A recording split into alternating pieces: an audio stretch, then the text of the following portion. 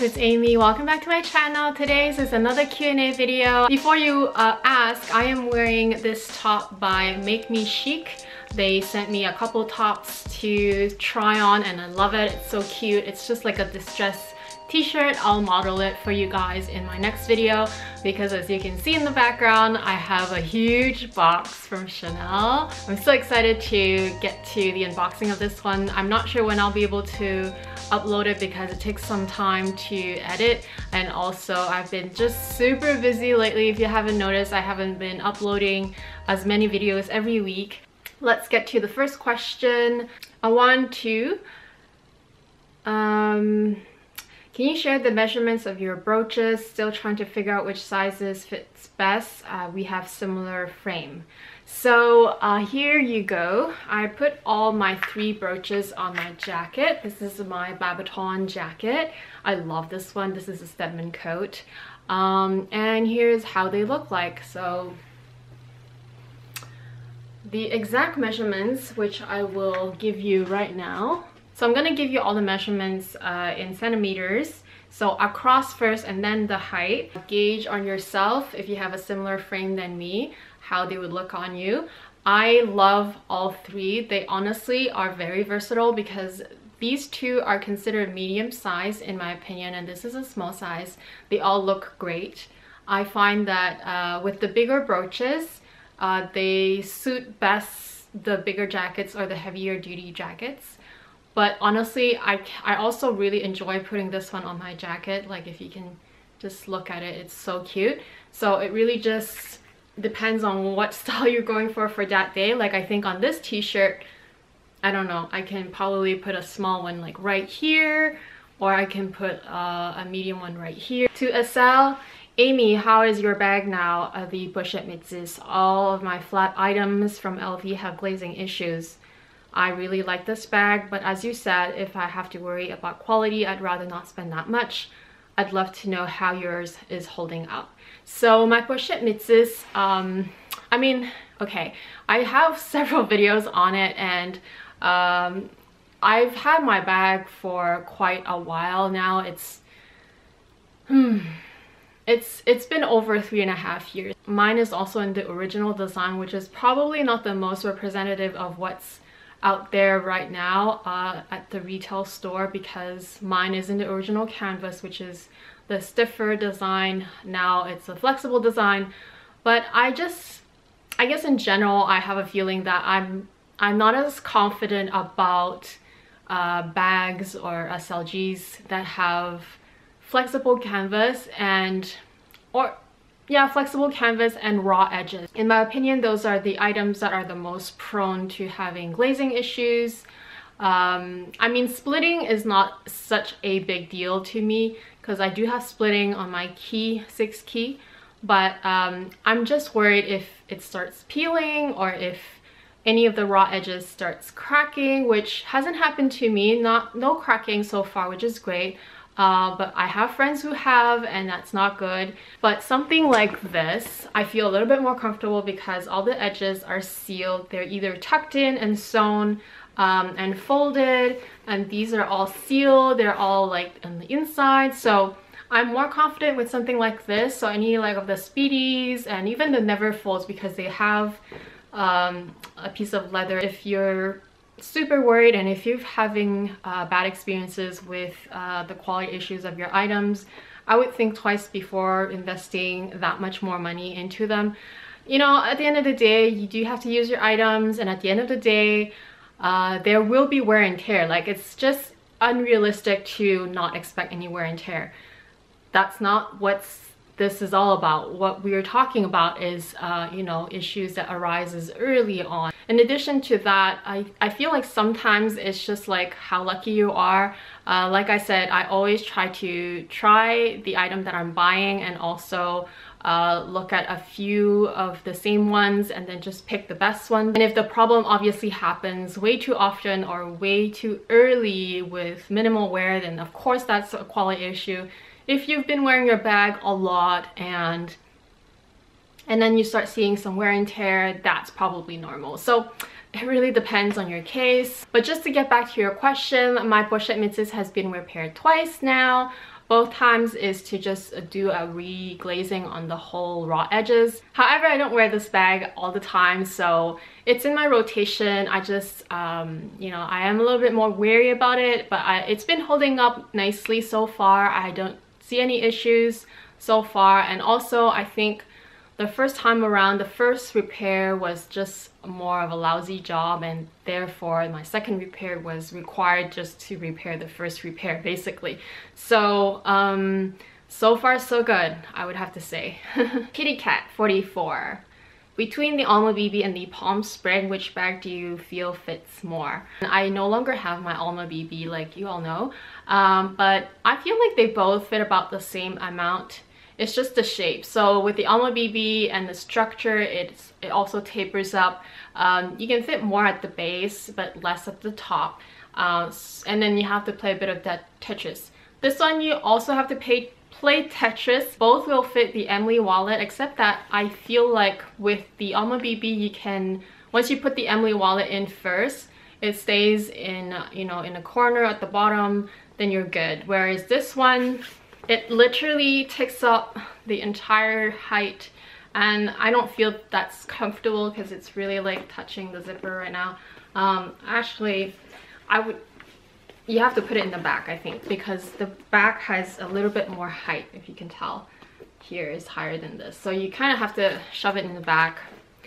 So it does fit. You can, you know, leave it in there just in case you need your bigger wallet. I don't like it because it's just not very comfortable, and it's just not very practical if you need to get in and out of it.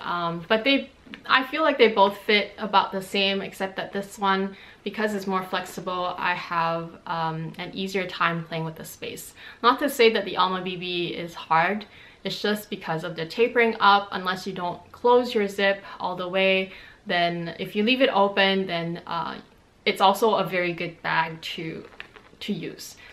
So yeah, actually I guess they're both really comfortable to use. I guess with the Alma BB, you just have to leave it open, leave the zip open. Karen Pimentel. Hi Amy, I always watch your videos, thank you.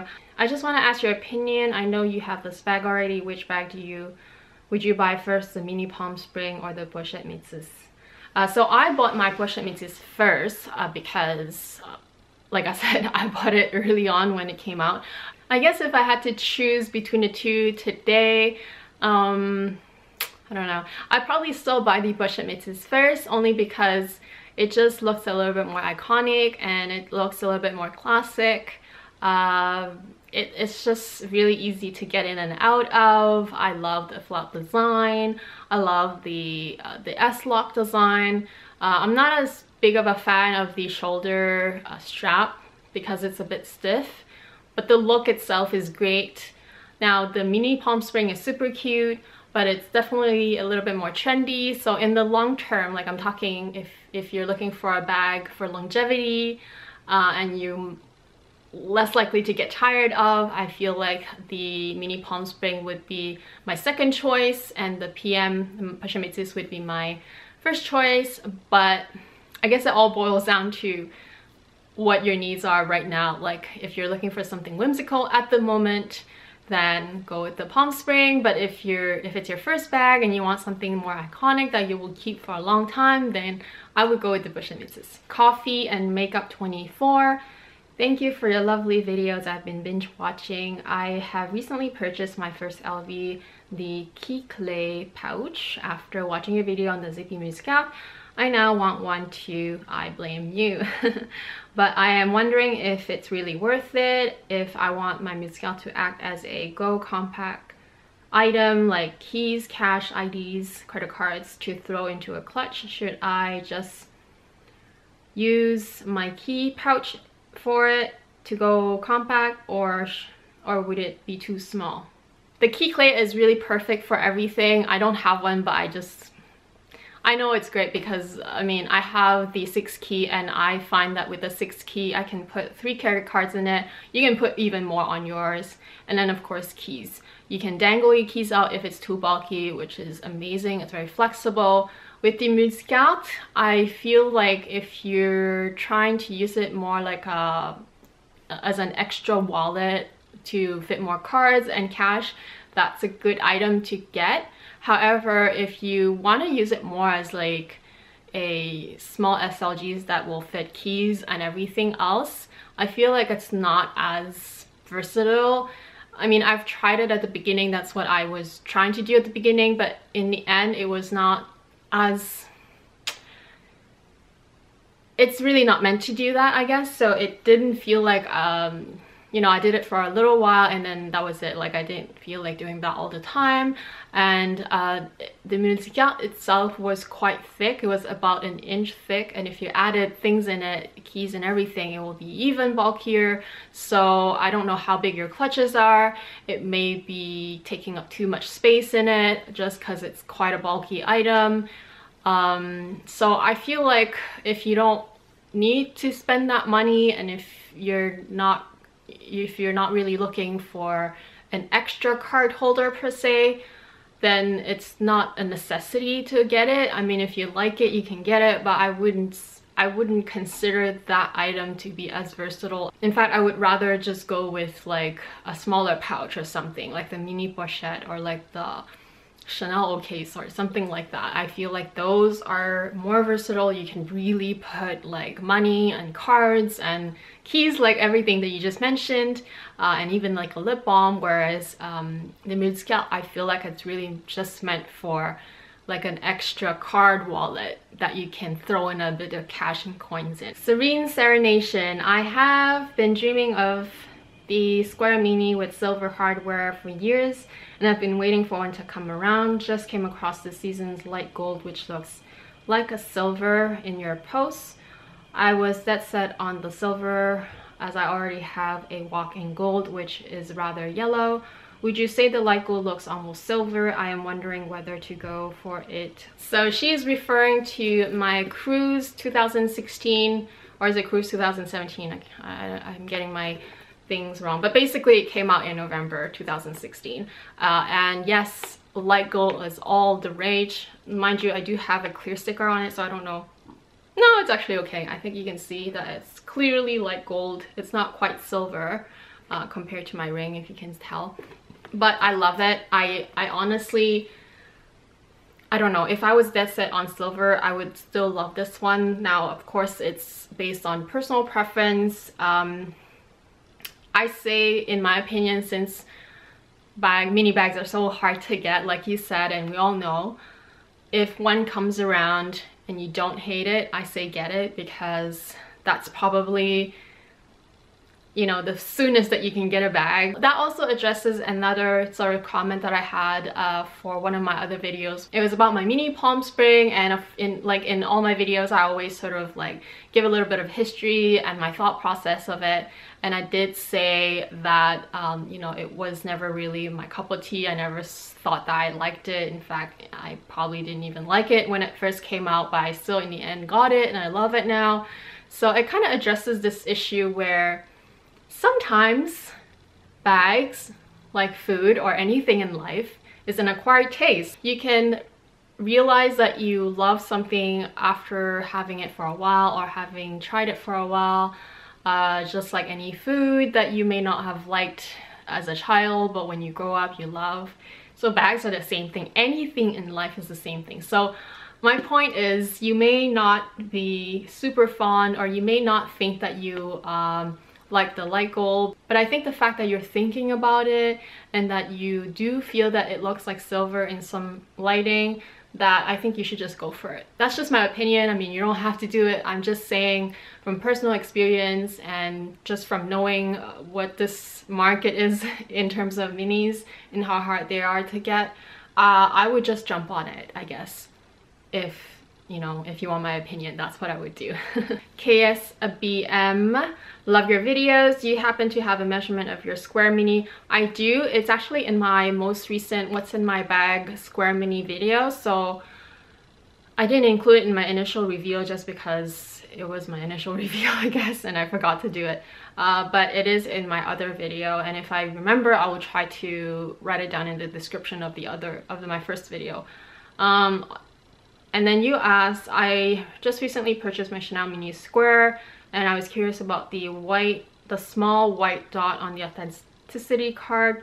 on the top right hand corner. Is yours just a white dot, or is there a very faint CC logo on it when under a certain light? So like you all know, I bought mine at the Hotel Vancouver and it's of course authentic. So okay, I'm pretty sure you're talking about the other side with the authenticity number. So I'm just gonna flip it around and do that.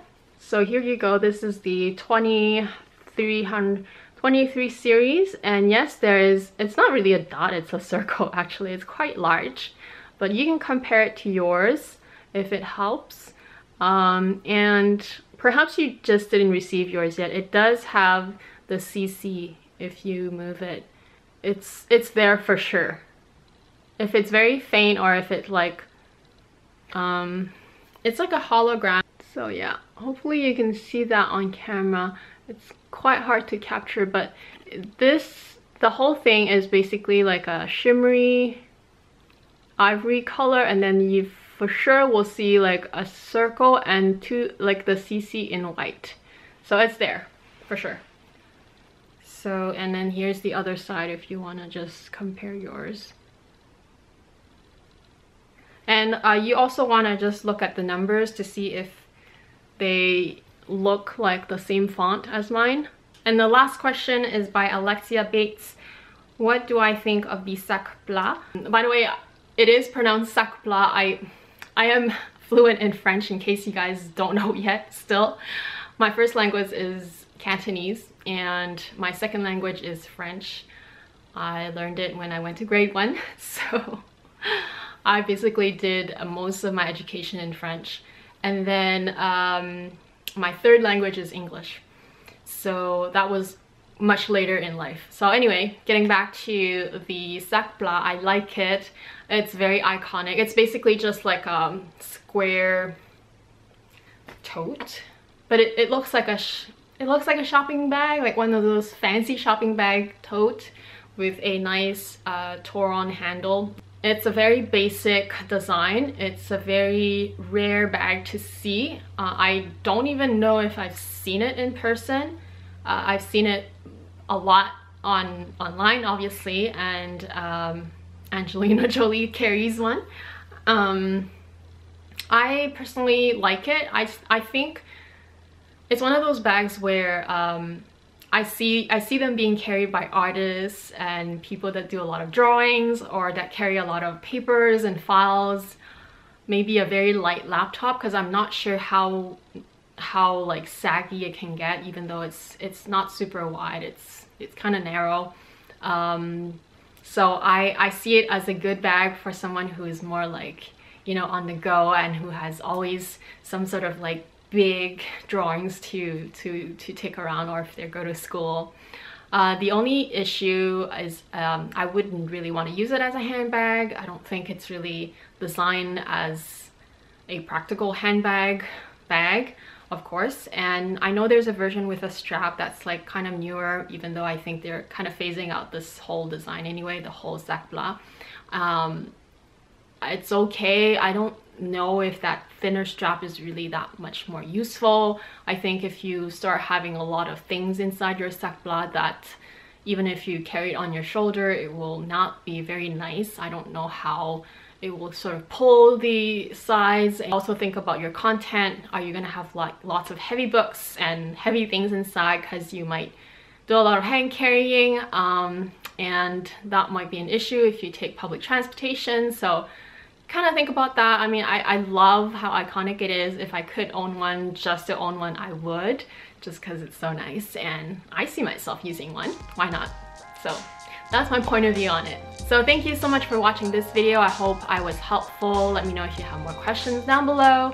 And just like a quick reminder, my giveaway of the Iris watch is still on until March. I think the last day you can enter is March 13th. I will do my draw at midnight, and just go and watch my video. I'll try to link it below. And if you're new to my channel, I hope you will subscribe, because I make at least one video per week. I often post several more bonus videos throughout the week. I've just been really busy lately because I'm planning for my trip, as you guys might know by now. So anyway, I hope to see you guys again back in my channel, and thank you for watching this video. I'm Amy. I will talk to you again soon. Bye!